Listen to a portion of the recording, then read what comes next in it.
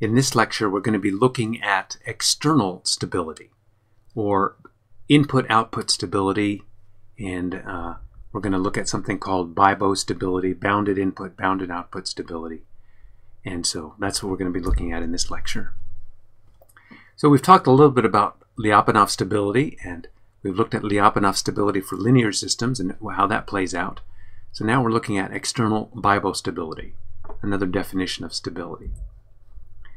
So this is often referred to as external stability, in which case we need to know property of signals and norms of signals, and we'll actually need to look at norms of systems as well.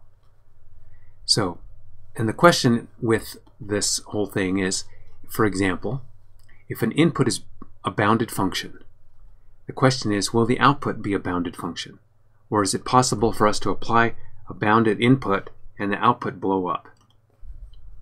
Okay, so that's the question of BIBO stability. So notice with things like asymptotic stability or exponential stability, we were looking at systems without inputs. So here we're looking at systems with inputs. And so we want to see now how is it that the input can affect the system. So we know in general for a system with an input, that we have a natural response and we have a forced response. So we've already checked basically the asymptotic stability, the exponential stability, quadratic stability. All of those are associated with the natural response of the system. Is the natural response stable? And so but that ignores the input map. And so in this case, we're actually looking at the stability of the system as applying an input. Now we're assuming zero initial conditions. We're going to apply an input to the system. Is it possible to get an output that is unstable, that it blows up?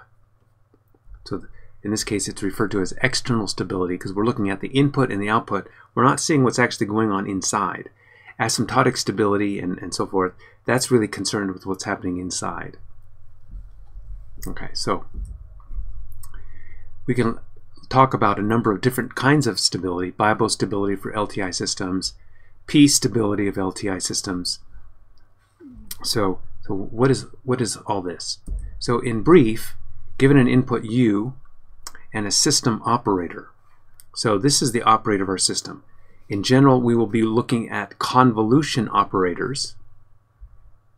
Okay, so that's the kind of operator we'll be looking at, and then we want to find out what's going on with the system that way. So our output U is S operating on, our output Y is given by S operating on U as a function of time. So this is the output of our system. Again, it's our system being operated on, operating on some input. So we have an input. We have the definition: the system is P stable if there's some constant, some non-negative constant, finite, where the output norm is less than or equal to the constant times the input norm for all U within some within the uncertainties. Within the Banach space, either capital LP or little LP. We'll talk about what this means a little later. And then BIBO stability basically refers to this kind of stability, P stability, when P is equal to infinity.